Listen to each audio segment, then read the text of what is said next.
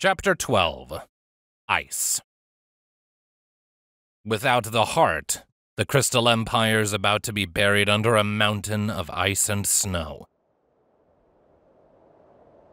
And I thought the mountains had been cold. A good layer of frost caked the bare, cracked ground around us, and it just looked wider and wider the further north one went. Fortunately, we weren't going that way. In the past 2 days since we left our town far behind, we had continued to skirt the very edges of the frozen north, following the boundary until we were directly south of the stable, which wasn't going to be too much longer. Not even my patched-up barding fully protected against the nip in the air. You see, an advantage to freezing our coats off was that no pony else really had the desire to be up here. It was too close to the frozen north, and in the past 2 days of travel, we hadn't seen anything else for miles around. Just us, the clouds above, and the frost on the ground.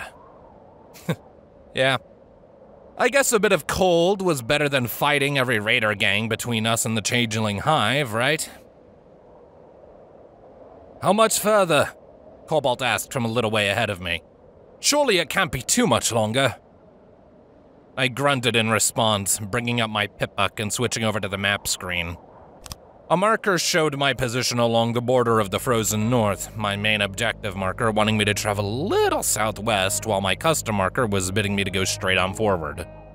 The latter led to the only pre-war town I could see directly on the border, and one that was directly north of the hive itself. Just a little bit more, I shouted back up at Cobalt. This thing will ding when we get there. We should look through the ruins while we're there. I do not like the dwindling food supply, Stripe suggested. And maybe a blanket or two, Cobalt dryly added. Seconded, I agreed, letting off a shaky breath that I could see in the cold air. Who knows, maybe one of the buildings would have central heating. Or perhaps something you repair to make it so, Stripe remarked. If not, a fire should suffice. We probably shouldn't linger at the town for too long, though, Cobalt stated. We can make some good time. Another day to the hive if we're fast. Maybe 2 if not. I huffed, conceding the point. Never thought I'd miss the normal wasteland weather. Can't believe any pony lived up here before the war. Well, they did, Cobalt replied back. Though I'd prefer the old Crystal Empire over some random town on the edge. Crystal Empire, huh? Looking at my pip-buck, there did seem to be something deep into the frozen north, a clear spot in the otherwise desolate landscape. I did recall some city being up there in the snow, though I really knew as much about it as I did the tribes of the zebra and how they all worked. Though, speaking of the tribes... Stripe, I spoke up, glancing at my zebra companion with a question in my eyes. Your family was Zencoria, right? Storytellers? Zencori? And my parents and brothers considered themselves as such, yes. She confirmed. Why do you bring this up? Oh, I was just wondering if you had any good stories about the frozen hellhole up north. Need to do something to pass the time. Stripe frowned, entering a moment of thought. I could tell you a story of a stuck Terry who tried to use spirits of wind to control the frozen north, only to end up freezing himself. But truly, I would rather not repeat the stories that drove them to a dark path. Well, I'm sure other zebra would consider you just as equestrian as you want to be, Cobalt deadpanned. Thank you. I wasn't sure that was necessarily a compliment. But what of you, Cobalt? Stripe asked in turn. You seemed to be knowledgeable. I know whatever Tenpony had in its database, Cobalt responded. The Crystal Empire is as old as Equestria. Kind of. Kind of? How can something be kind of as old? Well, it was founded around the time Equestria was, though a dark mage made it vanish from time for 1,000 years, Cobalt explained. When it returned, the Ministry Mares ended up saving the Empire and killing the mage. Princess Miyamori Cadenza then wound up taking rulership, and the Empire joined Equestria. Princess who? Since when were there more princesses than the two goddesses? I've never heard of her. She was Princess Celestia's adoptive niece. An alicorn, just like them. And not one of the abominations you see running around Splendid Valley. Then why isn't she as well known as Princess Celestia and Princess Luna? Well, when the war started, the Crystal Empire protested it. Cobalt stated with a shrug. They ended up splitting off and becoming a separate city-state again, under Cadenza's rulership. I looked out toward the frozen north, the winds howling along the eternally white graveyard. I'd never realized that the city had an alicorn ruling it. I'd heard it was a city of ponies, but still. Of course, I assume they did not escape the end, Stripe noted, also taking in the dead echoes of the frozen north. Well, considering we haven't heard from them, unless they're as secluded as the Pegasi, Cobalt remarked. I don't think they were hit by any of the bombs, though the radiation could have killed them like every other country in the world. Given how cold it is up there, the survivors probably didn't stand a chance once everything collapsed. Guess not many ponies would have made it out of there, huh? Maybe, Cobalt replied with a hum.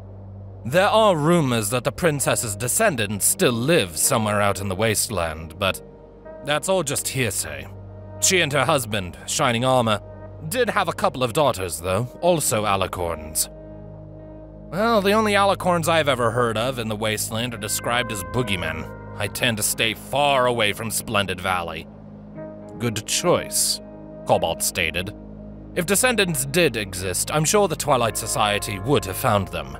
Shining Armor was Twilight Sparkle's brother, after all. Well, I guess the Ministry may had plenty of connections. Still, it does explain why the Hive was set up here too, Cobalt added in. Huh? Why? Changelings are meant to feed off of love, as in the actual emotion. Probably not for actual food or a stable would have been a bad idea, so probably just for magical strength or something of the likes. One could drain a pony to death if so inclined, the stallion explained, and I noticed a shiver that was decidedly not from the cold. Cadenza was the Princess of Love. Doesn't take a genius to put two and two together on how that worked. I thought they weren't a part of Equestria anymore. That doesn't mean they didn't have trade deals. Love-sucking bugs. You know, a good part of me was really hoping the stable was long empty. Well, aside from the lack of profit if it wasn't anyway. Cobalt sighed. Not much out here now, though. All the towns are long ruined.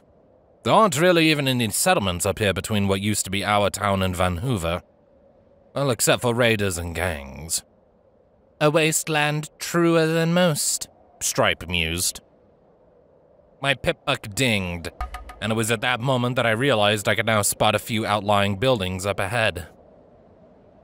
And according to my EFS, the town was known as Haven, or had been a very long time ago. We're here, I announced to the group. Haven.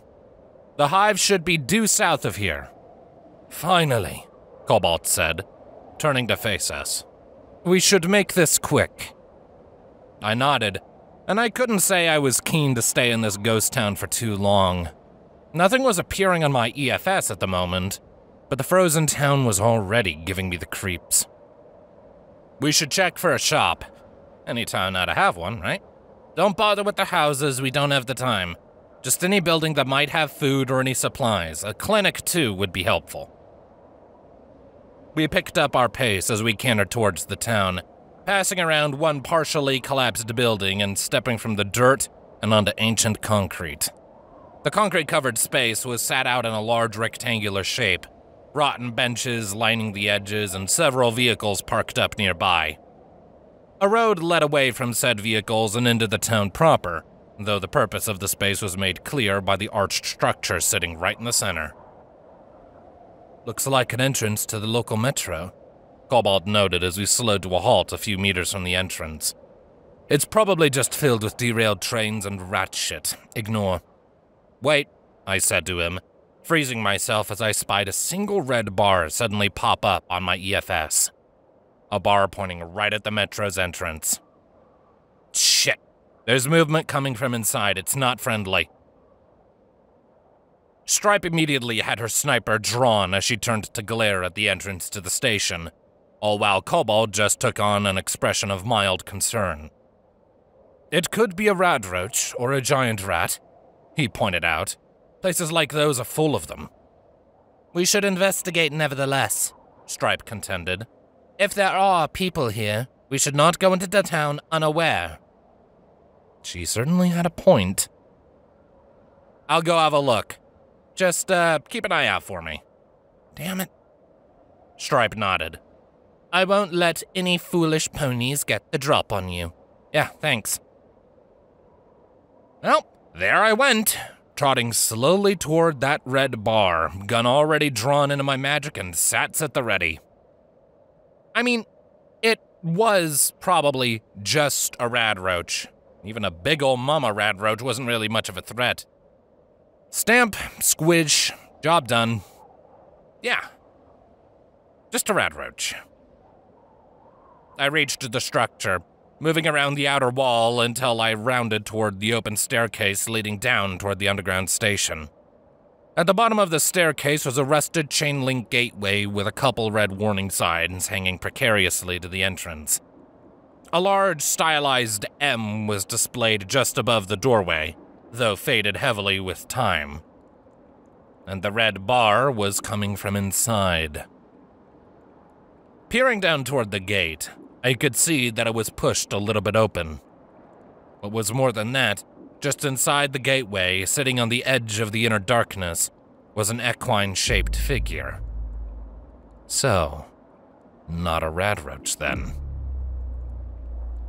I looked back over at Kobold and Stripe, giving them a look of warning before I took 2 steps down, my pistol trained on the figure inside.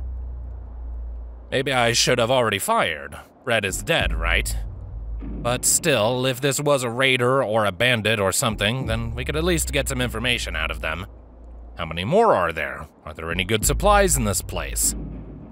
At least that's how I rationalized it as I held my fire and opened my mouth. Hey, you! The figure stirred, looking lamely around at me. I couldn't get a good look, and I did move a step closer. Don't reach for any weapons, I warned. Back out of there, slowly. We don't want any trouble. The figure didn't respond, and I could almost feel them staring at me from within the shadows. And then it screamed. It wasn't a scream any normal pony would make, I knew that for sure. No, this was a shrill shriek that would make any pony's blood run cold. And it was a scream heralding all that came next. The figure burst straight through the gateway at unbelievable speeds, sprinting so fast up the stairs that I barely had time to engage Sats. And when the spell did engage, I was able to fully realize what exactly it was mere inches from my fucking face. A feral ghoul. The creature that was once a pony had no fur covering its body, its skin torn and blistered from head to hoof. Barely a strand of its mane and tail remained. Any cutie mark was no longer visible on its flank. Its teeth were broken and sharp, old dried blood permanently engraved into them, eyes milky and dead, no life or soul visible within them. Just hunger. Never ending. Fuck! I screamed as I pumped every single shot I had into the bastard. I just fired with Sats-assisted accuracy as it landed on my body, completely limp and bleeding gunk that could barely even be called blood. The red bar winked out,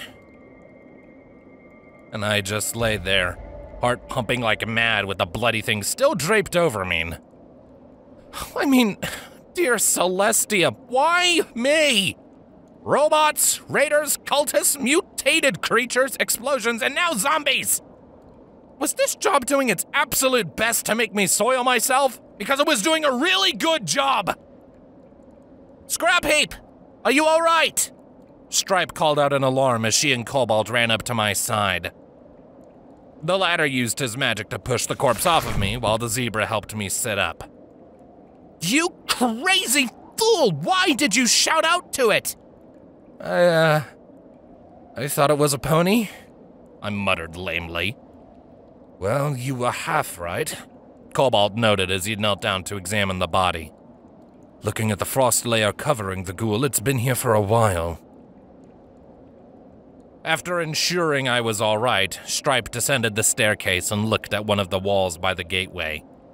There was a small board I hadn't noticed the first time with a slightly shriveled map inside a glass covering. She squinted her eyes as she examined it, following the various routes the underground trains would take. These tunnels lead off in 2 directions, she noted. Another town, Prosperity, and the other tunnel leads to the Crystal Empire. A tunnel leading to the Empire? Cobalt questioned, moving up to examine the map himself. Huh. I wasn't aware such a route existed. Could this thing have been one of the ponies from the city? I asked, finally getting up to my hooves and giving the shriveled creature a very wide berth. Could they get up again after death? Maybe, Cobalt replied. Ponies trying to flee the Empire when the radiation caused a collapse, perhaps. Or maybe ponies who had tried to get there on hoof. Or both, Stripe added. If radiation flooded those tunnels after the bombs ravaged Equestria, then it would have been an impossible journey for the average pony. It is a long way from here to the Empire, Cobalt agreed. Those tunnels are probably filled with ice now, with no pony to maintain them. Well, that explains Frosty over there, I dryly remarked. Can we go now?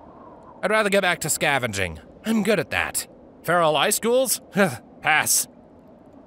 Cobalt laughed. Yeah, I can't say I'm eager to go exploring down there. I'm a data analyst, not an archaeologist.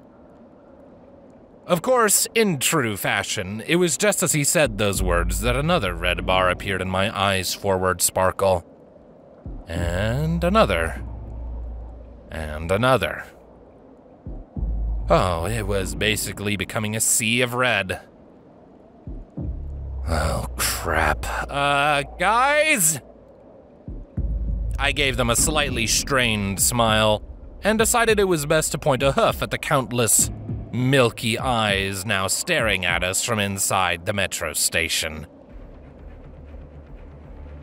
Run! Stripe wasted no time, and in a flash, a rifle was brought up as a single shot blew the head off of the first feral ghoul in the herd. We began to scramble back up the steps as the ghouls all gave ear-deafening shrieks, and I grabbed onto my shotgun and fired 3 shells into the crowd, tearing into several of the ghouls and rending huge bloody chunks into them. I think we only made them mad. Like an unstoppable force of nature, the ice-covered ghouls burst from the entrance of the metro tunnel and rushed up the stairs just as we made it to the top ourselves. With Sat still recharging, I just fired on the first couple to reach us, Stripe firing 2 more rounds into the ghouls as Cobalt unleashed a bolt of his magic into another. But even as those first few fell, the other ghouls just kept on coming. We could probably deal with a decently big group, but according to my EFS, there had to be dozens in there. We had really disturbed the hornet's nest. Move! Stripe shouted toward us, and neither myself or Cobalt could really argue as we all bolted away from the tunnel and moved toward the town. The ghouls didn't seem eager to give up, because of course they didn't. In a congealed mess, they swept out of the metro and began their pursuit, chasing after us in a raving horde that threatened to swallow us whole. I glanced behind me, swapping back to my pistol and firing a few shots at our pursuers. I think I spotted one go limp and fall to the ground, but I couldn't be sure. Following the road got us into the town, and we shot between a few buildings to help shake off the ghouls. The town was as frost-covered as everything else. many of the homes having long collapsed with only a few buildings still remaining intact. "This way!" I shouted, leading Stripe and Cobalt between two more collapsed homes and out onto a cracked street. To the left of us was a line either side of the road filled with nothing but dilapidated old homes, the road turning off at the end of the street. The right was much the same, only the road split off in two directions toward more buildings. However, a little way off down to the right and across the road was a far more intact building than those around it. It was an oval-shaped structure, its windows long blown out, and the front door hanging open, a collapsed statue of a donut laid on the roof, while the words Donut Joe's being displayed across the front of the building. There was another shriek from somewhere behind us, echoing throughout the empty town. "Some of them are still looking for us," Stripe stated in some alarm. "We need to wait for the herd to disperse, or at least until they are in small enough groups to fight." "Head toward that place," I said, pointing at the Donut Joe's restaurant. "We could take shelter, and there might even be something to scavenge inside." I led the way into the establishment, the three of us quickly piling in through the door and shutting it tightly behind us. We moved past the torn booths and behind the counter, the door to the back rooms being thankfully unlocked. Just as we made it through, I caught a glimpse of some ghouls running past the building at full sprint, unaware as to where we were hiding. We found ourselves in a kitchen. Rusted pots and pans hung above the long-dead appliances. A group of fridges laid in the corner, though the foul smell coming from them suggested that we didn't want to eat anything inside. "That was close," Cobalt stated as he breathed a sigh of relief. "Those ghouls have probably just been wandering the station for the last 200 years. We'll have to wait for them to disperse into something more manageable." "That might take a little while," I replied, leaning up against one of the counters as I holstered my weapons.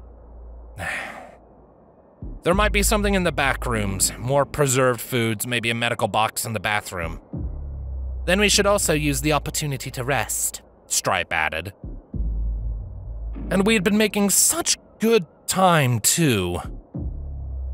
Oh well, when a horde of feral ghouls was concerned, Stable 84 could wait a little longer. Too bad that, at the time, we didn't know we had just stumbled into a place far more dangerous than we could have imagined.